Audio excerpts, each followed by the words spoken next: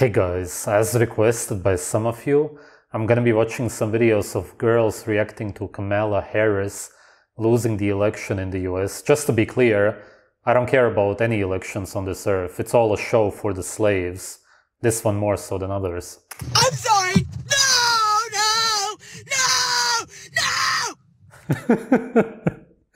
It's hard to tell if she's acting or not. Who knows? Why?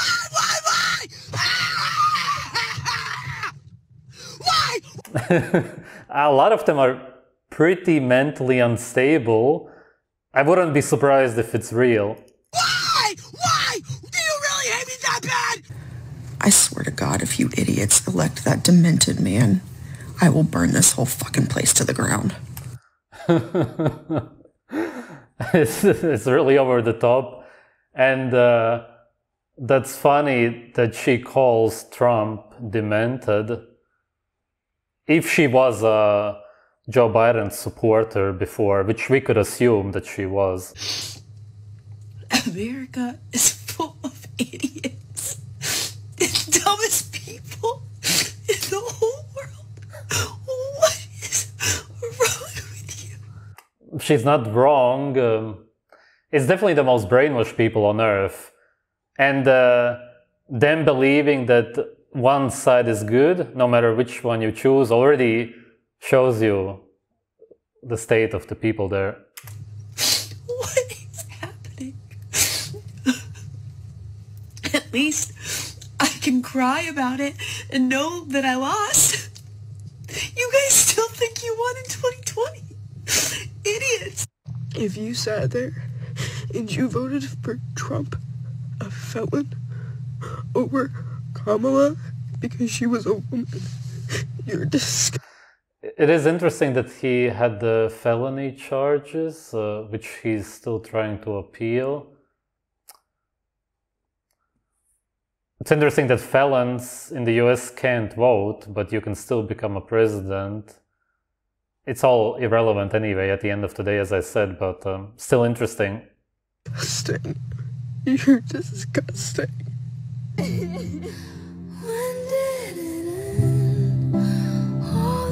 I mean, come on, man.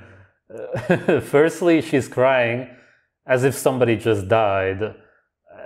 Really, as if a family member died. That's how over the top it is. It's really not normal.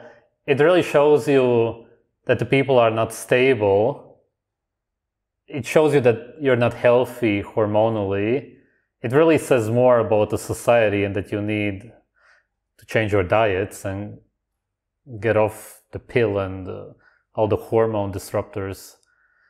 And it's also funny that the dog is there to comfort her, not a boyfriend, no children, which again, it's a generalization, but it does highlight really the state of the people there, especially on that side. This next one was also part of the compilation, but there's no reference to Kamala Harris here, and I've seen other clips being used which were filmed years ago. Maybe somebody just put it in there, maybe it was unrelated to it, maybe somebody can tell me.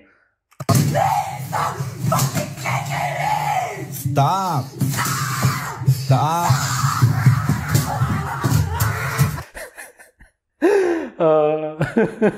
If this actually is a reaction to her losing, it's just so dumb. You really don't understand anything.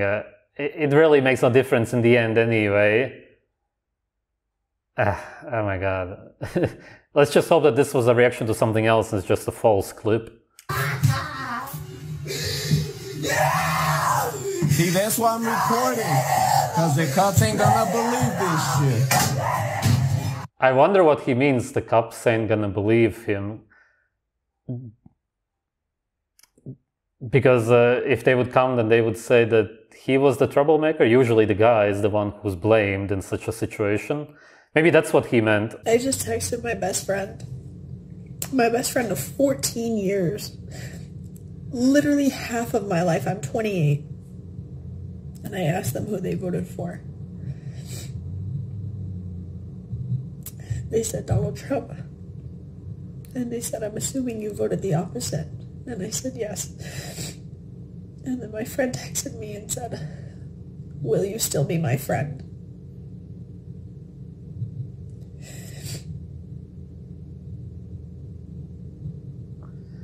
The reason she asked you if you will still be her friend is because she's assuming that you're too unstable and that you choose so-called friendships over who you vote for in a stupid election, or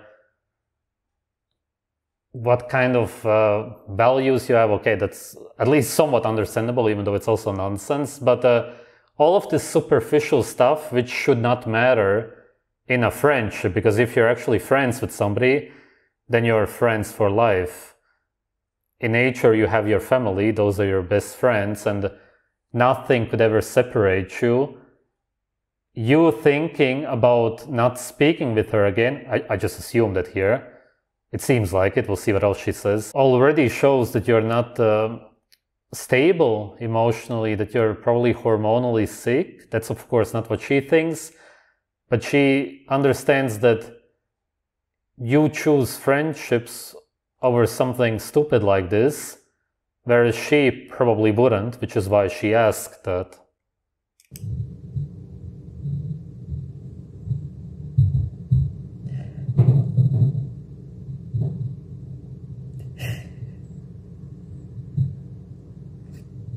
Half of my life, this person is my best friend.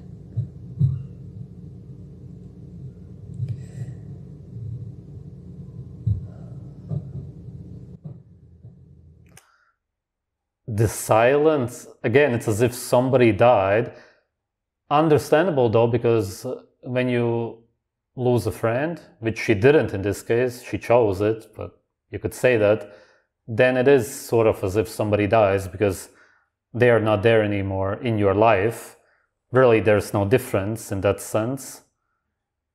If somebody's gone, then they are gone. Whether they died or whatever happened, the feelings are really the same.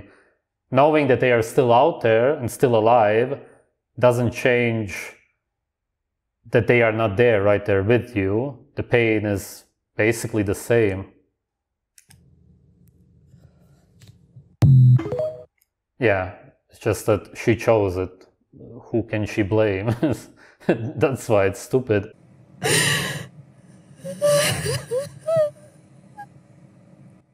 Again, completely over the top. You would expect this if one of your parents died.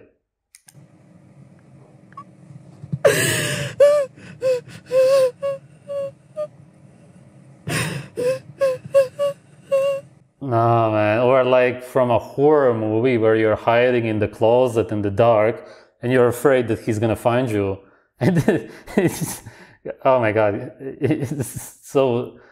I don't even know what to say. This can't be real. This can't be real.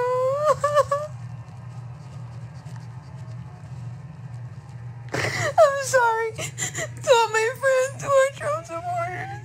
But you don't understand how scared of this man I am. Scared? Why scared? I could understand a lot. She could make a lot of good points, but I don't get the scared part. And I don't say a word to y'all because I try to keep politics out of my friendships because I don't want... That's good. Not like the other one. Yeah. Why would it have anything to do with a friendship anyway? How is it even related to a friendship? There's nothing to do with it. If that decides if you're going to be friends with somebody, then you were never friends. That's it. And then it's good that you part ways. My beliefs and your beliefs to mess up our friendship because that's something different.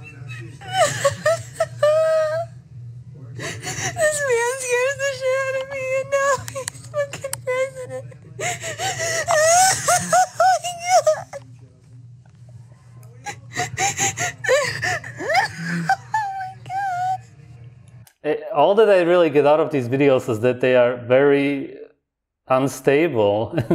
That's it. And pretty much none of these are normal reactions. None of them, actually. Yeah. That's a good thing when you think they are.